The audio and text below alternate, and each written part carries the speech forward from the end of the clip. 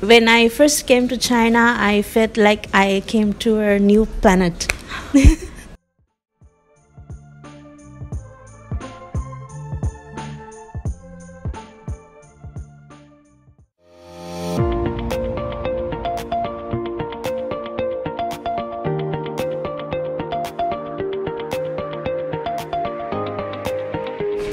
Hey lovelies, welcome back to my channel. My name is Jane Bernard, and in this channel we talk about everything vlog, traveling in China, getting people to watch this channel, and also more things and interesting things you have to get here in China. So today I have a special guest on my channel. She's cute, beautiful. She's everything nice you can think about. And anyways, enough of that. Before I get into this video, please subscribe, like, and share to your friends. Okay, she brought me this. So yeah, hi. Hello, Jane. Okay, can you please say hello to the YouTube people? Hello, everybody. Ayubowan. Oh, that's cool. She said Ayubowan. All right, please, can you tell me where you're from? I'm from Sri Lanka. From Sri Lanka. How long have you been in China? Now it has been 3.5 years. Oh, 3.5 years. Yeah. And what do you do in China currently? Currently, I'm studying in Shandong Normal University. Okay, she's at Shandong Normal University. So to all the Sri Lankans out there, hello, you have your beautiful sister here. Her name is Lakshi. Well, I'll be asking her a question, being a Sri Lankan here in China, okay? And just stick around because this is gonna be amazing. How does it feel being a Sri Lankan here in China? It was a little bit difficult because I didn't know the language, and the food is a little bit different from our country.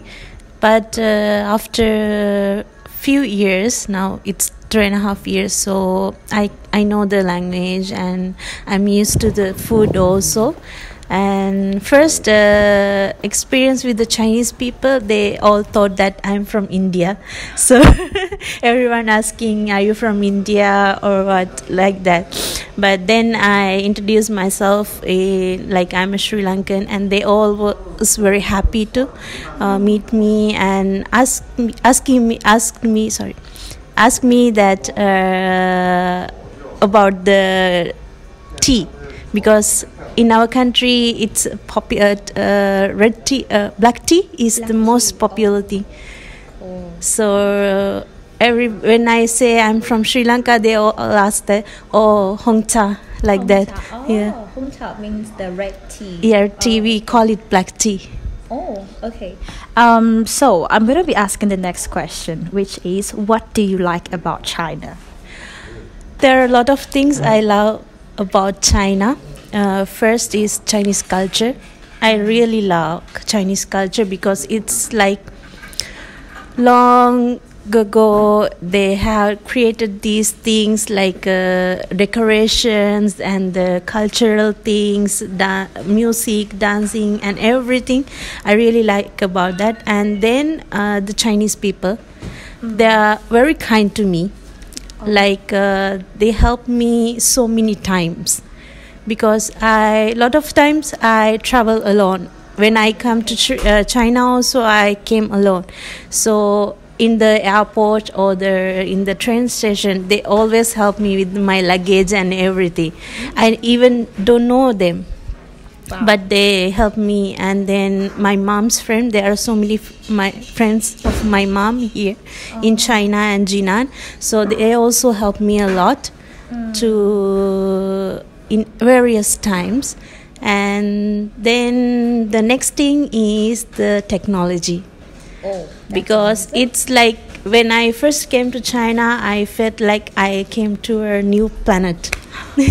Really, because it's very different from Sri Lanka with the technology, and it's developed country, so it's really amazing. Okay, so if you were to choose maybe Sri Lanka and China, what's the little difference in culture? What difference in culture did you notice here in China? There are a lot of similarity in the culture, because always like when it's come to the New Year that we have New Year. And the New Year also the same kind of rituals we also have, like we are going to visit our parents and the family. We take food for them, and like that we share things like the money hongbao. We also have that kind of ritual in the New Year, like we exchange money for the New Year.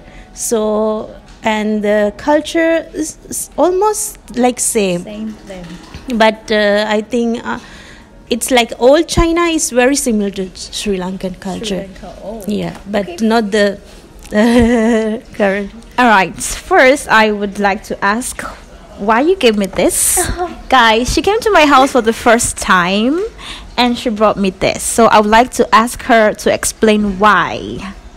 So this is very small gift. It's not like a big one, but it's in our Sri Lankan culture. We have like when we go to a friend's house or visit someone's house, we don't go there empty hand. We have that culture, so it's very small thing. Guys, Sorry, guys, this is good. I mean, please could you help me? Thank you. Wow, I feel so blessed. Oh, thank you so much. All right, guys, she gave me this, and it's part of the Sri Lankan culture. Wow. The next question. Let me have that. Thank you. The next question would be, what are the things you really don't like about China? sorry. What are the things you don't like about China, or the things you think you cannot adapt to in China? In China, I think the food. The food. Because I love spicy food and I love Indian Sri Lankan food. So Chinese food is little bit very different. Not little, but very different from our cultural food and everything. So I think that's the only thing maybe I don't like. Only food. Yes. She's a foodie like me, and I like that. Okay, being a student here in China, or rather living in China as a whole, what are the things you can tell to the Sri Lankans out there, maybe aspiring to come to China or going abroad as a whole? What are the things they should get prepared for? I think there are a lot of Sri Lankans studying in China currently, and in Tianjin, Beijing, Gondong, where so many Sri Lankans, and I think it's a very great opportunity to come and study in China because it's a different experience, and the education also very good in China. And I think first thing is to prepare for is language, because it was the difficult thing I have faced, because when I come to China I didn't know the language, and it was very hard to travel alone without knowing the language. And then the second thing may be the food because you need to bring some things from don't bring clothing, okay? Bring food. Yeah. Food. All right, thank you so much. How do you feel like being a student in China? How do you feel? I feel lucky to be a student in China because China is my second home. Because I call it second home because when I was in Sri Lanka, I'm the only child, so I depended on my parents every single time. I did some work like alone, but every time I needed my parents' support. But after coming to China, I have learned so many things. I have experienced a lot of things alone, and I have gained so many good things to my life. It changed my life after coming to China. So I call it my second home because China teach me to be independent. Great. All right, so for the last question, are you ready now? Yeah. Okay. ඇත්තටම මං කියන්න කැමති අපගේ ශ්‍රී ලාංකිකයන්ට චීනය කියන්නේ ඉතාමත් වැදගත් වගේම බොහෝම කාරුණික මිනිසුන් සිටින රටක්. ඉතින් චීනය ගැන ඇත්තටම ගොඩක් අය වැරදිටත් හිතනවා. ඒ වුණාට මං කියන්නේ මම දැන් අවුරුදු 3මාරක් තිස්සේ චීනයේ ඉන්නවා. ඉතින් මම විඳපු දේවල් ගොඩක් මගේ ජීවිතයට වැදගත් වුණා. චීනයේ ඉගෙනගත්ත දේවල්, චීන මිනිසුන්ගෙන් ඉගෙනගත්ත දේවල්. ඉතින් මං කියන්නේ හැමෝටම මං ආරාධනා කරනවා චීනයට එන්න. චීනයට ඇවිල්ලා ඉගෙන ගන්න වගේම ඉගෙන ගන්නත් ගොඩක් හම්බෙනවා දේවල්. ඉතින් එන්න චීනයට අත්විඳින්න චීන මිනිසුන්ගේ තියෙන ඒ කාරුණික බව වගේම මේක ඇත්තටම ලස්සන රටක්. ලස්සන අත්විඳින්න කියලා මම ආරාධනා කරනවා හැමෝටම. All right, that's great. That sounded so nice. All right, are there any other thing you would like to add to all the Sri Lankans out there? Yeah, I think the first thing is to learn the language, and the next thing is like China is an amazing country because there are so many things to see and so many things to learn in China. So I like to invite all of you to come to Sri Lanka. Sorry. sorry. Just go on. Sorry. To China. So I like to invite you all to the China. Come and experience the amazing place.